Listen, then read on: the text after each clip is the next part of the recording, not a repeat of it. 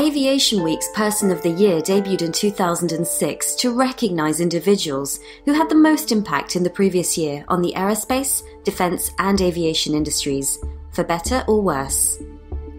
Aviation Week's 2014 Person of the Year is Russia's President, Vladimir Putin. With his plan to restore Russia's former glory, Putin has made an impact on all parts of the aerospace industry, from the Crimean land grab, which helped bolster Russian identity and strike out at the West, to the support of the insurgency in Ukraine, which has led to large-scale military losses on both sides.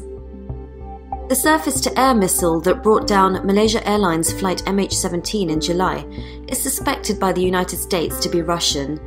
The West responded to the downing of the airliner with increased sanctions, prompting aerospace companies to stockpile titanium to guard against an interruption in supply. And the US, realizing that its national security space assets are launched into orbit with Russian rocket engines, are now supporting the development of a US-manufactured engine by 2019. As well as expanding its military modernization program, Russia has alarmingly stepped up its use of air patrols, sending fighters and bomber aircraft in all directions and alongside commercial airliners in crowded European airspace. The year ended in a perfect storm for Moscow, with a crumbling economy and plunging oil prices. The question now is if Putin's decisions in 2014 will continue to impact the aerospace industry for the coming years.